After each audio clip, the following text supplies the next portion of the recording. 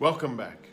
We're doing another session in Colossians, and we're looking today at Colossians 2, especially verse 16 to 18. But we're going to start from verse 13 to get the context right. And this is a really, really important. Again, Colossians is so fundamental to our understanding of Christian living. So Paul writes to this church who was already sold out to love God and to love all the saints. They were so different from Ephesus, who eventually ended up lukewarm, which was nearby. But to be honest with you, the key issue here is that Paul is talking about deep spiritual relationship. So let's read. Verse 13, Colossians chapter 2. You were dead because of your sins and because your sinful nature was not yet cut away. Then God made you alive in Christ, for he forgave all our sins. He cancelled the record of charges against us and took it away by nailing it to the cross. In this way, he disarmed the spiritual rulers and authorities. He shamed them publicly by his victory over them on the cross. And now the important bit. So don't let anyone condemn you for what you eat or drink, or for not celebrating certain holy days or new moon ceremonies or Sabbaths, which are a shadow of things to come, but the body is of Christ. And Christ himself is actually that reality of all of the things that were foreshadowed in the Old Testament. Do not let anyone condemn you by insisting on pious self-denial or worship of angels, saying they have had visions about these things. Their sinful minds have made them proud, and they are not connected to Christ, the head of the body. Right, so the first thing to realize is that God cancelled out all our sin. We have a clean conscience before God because Jesus once and for all paid the price. Paul stressed this so importantly. Please hear the truth. In Christ, once and for all, our sin have been taken care of. He nailed it to the cross. There is no more written accusation against us in any way, shape, or form. Secondly, the enemy trying to dissuade us from the truth that Christ is alive in us now, and that Holy Spirit is in an authentic relationship within us now, leading us in all truth, guiding us. So important.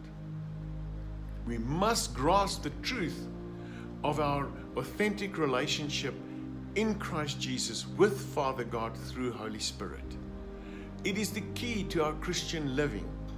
And once we grasp that, once we understand that, no one has the right to judge your actions, or as the Syriac version put it, to trouble you if your heart is right with God, if you're alive in Holy Spirit, being led by him in all things.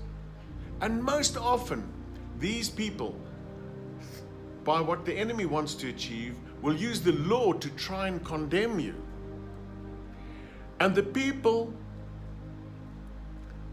who are being used by the enemy are being instigated by the enemy to do so in your life. And because the enemy knows the law well, he will use it to instigate such people to become judgmental and legalistic in your life. Ooh, but you shouldn't be doing that. You know, if you're a Christian, ooh, you know. So Paul's statement here is a key verse in every Christian's life. Please hear the truth today. Jesus came to set you free from the obligations of the law. And this statement, this very, very important statement, that the Old Testament has shadows of things to come, or that in type or antitype, it is telling us what was to come, the literal explaining the spiritual. And it's built therefore on Romans 1 verse 20, that the things seen are but templates for the things not seen. This is not our eternal habitation. Earthly imagery is used to explain heavenly and eternal realities to us. So we can't get stuck on physical, earthly demonstration of the eternal spiritual truths. Paul then highlights, whether you fast or whether you don't fast, whatever you eat or whatever you drink or whatever you venerate as a holy day or not, which he explains better in Romans 13, new moon ceremonies, festivals and Sabbaths in particular, these were mentioned. He mentions those, but it's actually all of the law. These things are now personal between you and Holy Spirit. Father God said in the new covenant, He will write His laws on our hearts. Therefore, we must rely on that relationship through our conscience, intuition, and close fellowship with Holy Spirit to lead us into the fullness of what God intends for us within the new blood covenant. Paul elaborates on the whole the issue of a clean conscience before God, and he summarized it as such. One should not become a stumbling block to someone else. So even if you do know that things are allowed for you, if you're a stumbling block to another Christian, then please try not to be a stumbling block, unless that person is totally deluded. If you can cope with your conscience, then let it be between you and the Lord. But don't become a stumbling block or an offense if you can help it. Paul said, as far as it was possible, I live with a clean conscience before God and before men. So, that's the first bit, and it's summarized also that if we walk in faith, being led by Holy Spirit, all things are permissible. All things are permissible, but not all things are expedient or edifying. Stay within that close relationship, and your boundaries and your signposting will be perfect. But you will have more freedom to enjoy more of what God has for you in this life than living with lots of rules and regulations that actually God's not even in it. Because we're using a perfect measure of the Old Testament and trying to keep to the old law, when actually Holy Spirit wants to lead us moment by moment, day by day. So walk with a clean conscience before men and God as far as it is possible. And if we look at what Paul was referring to, the three main feasts or ceremonial celebrations were the feasts of Passover, Tabernacles, and Pentecost. And these were three grand festivals: the Feast of First Fruit or Ingathering, harvest, the Feast of Unleavened Bread and the Feast of Trumpets, for instance, as well as the Day of Atonement and the religious New Year would also have been included in this. These are all shadows which find their fulfillment in Christ. The writer of the book of Hebrews also explains the Sabbath in terms of its fulfillment in Christ, in the Lord. No more works. You're not saved by works. Don't try to work to please God in terms of works. Rest in Him. Let Him guide you. Let Him be the fulfillment of your salvation, of your redemption, justification, and glorification. Rest in the complete work of God, of Christ. The word tetelestai, that means it is paid, it is finished, it is over.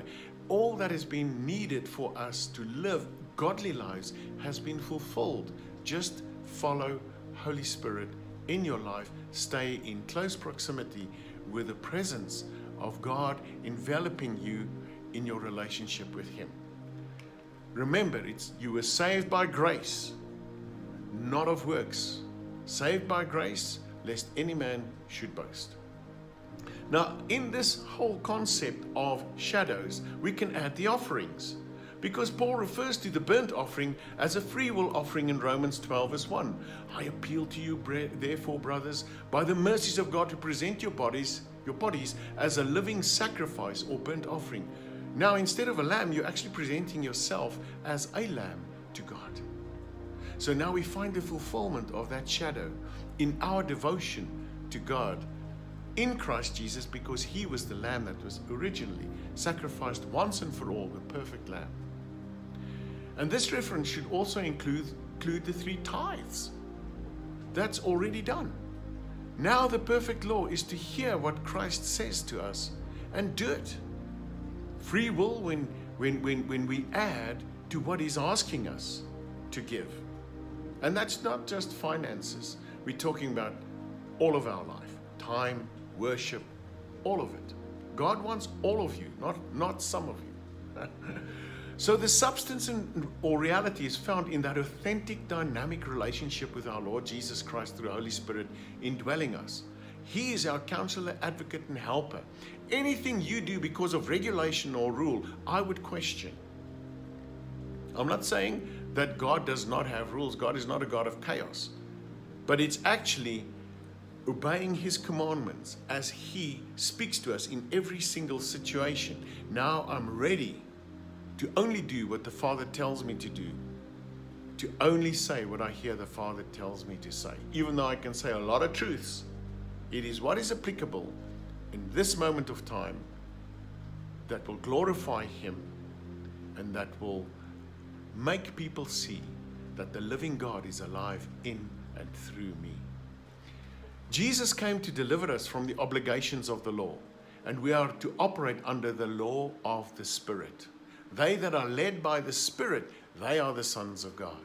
And He has promised us that we have received the anointing, and He will guide us in all truth, love, and righteousness. But the enemy will try and sway you back to the law, because if you're under the law, you'll be in bondage. You'll sit there with a calculator at the end of the month, or you'll think, oh, but I didn't go to church, or, oh, you know, I didn't keep that. Oh, I shouldn't be eating this, you know. And so we negate the grace that Christ has given us. Interestingly, it is a sinful, off-the-mark mindset that will eventually give us an evil conscience. In other words, we'll always say, what have I done wrong? What if this is wrong? What if that's wrong? An evil conscience, when you should have a clean conscience, that you know that everything is paid for. There is no railing accusation against you.